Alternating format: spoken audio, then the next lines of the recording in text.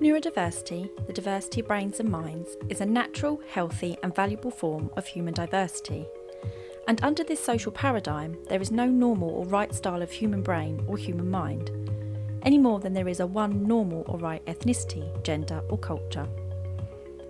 Within this paradigm, those whose behaviour, and thus brains, function in ways that diverge from ideals of neurotypicality are considered neurodivergent, where neurotypicality is the condition from which neurodivergent people diverge. Autistic people are considered a neurominority and an individual autistic and neurodivergent person.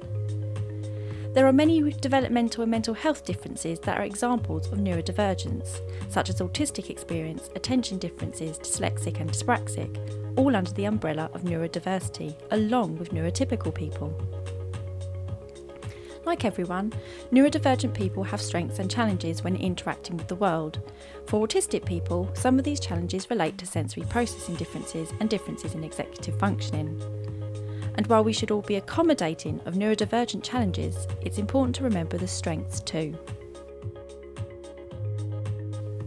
My personal challenges as an autistic person include social difficulties in understanding other people and having atypical eye contact, which makes social situations anxiety-provoking and awkward, which takes a physical toll on my body.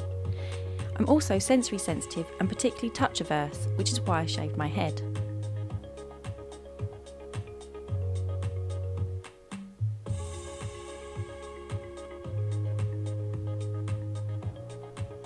Psychology attracts neurodivergent students looking to understand themselves. A school questionnaire found that anxiety and being asked to answer questions in class was a barrier to learning.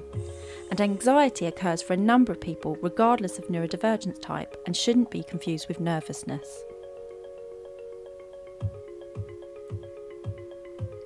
As a teacher, you don't need to know or understand student diagnoses to be able to make your teaching inclusive.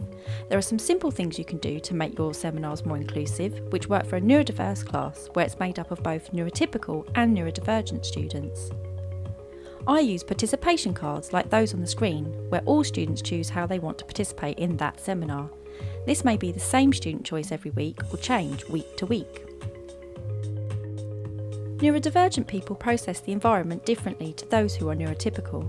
This can create challenges, but neurodivergence can also be a strength.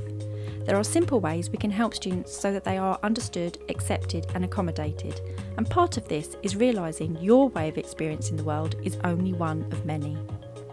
Thank you for watching this brief introduction to neurodiversity inclusive teaching.